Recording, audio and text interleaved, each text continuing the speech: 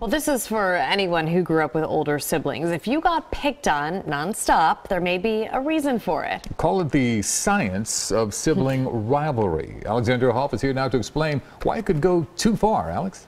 Well, Yuki, Jessica, according to researchers at the University of Warwick, the most common kind of bullying between siblings is psychological abuse, like lying or saying mean things. But physical and emotional bullying can also pack a punch. Brotherly love, sisterly affection. Yeah, that sounds good and all, but we know how siblings get. I pretty much bossed him around. I think I was the boss.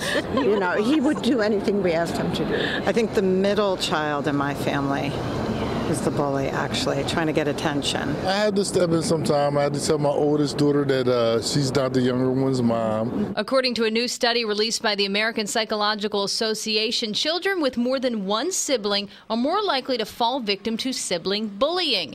And the bully is most often the oldest, and specifically the older brother. It was great to be the oldest. You get to bully your younger brothers and sisters. I didn't want to do all the chores and all that stuff, so I got them to do it. It comes down to resources, according to researchers, and that the larger the family, the more that children perceive parental resources like affection as limited. I don't think I was a bully. I was definitely a leader. I was in charge. But my younger sister might say that I was a little bully.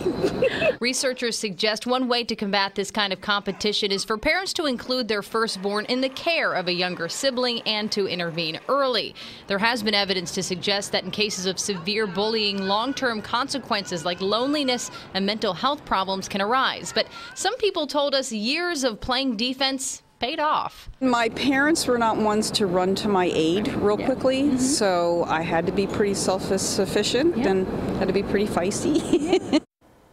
Well, an interesting point found in this study was that sibling bullying did not discriminate. It occurred at the same rate in wealthy families as it did in poorer ones, as well as in single-parent versus two-parent households. There you go. Like a rite of passage. I'm very lucky. I had and still have the greatest sister on earth. Oh, yes, indeed. that is so nice. Well, I have shucks.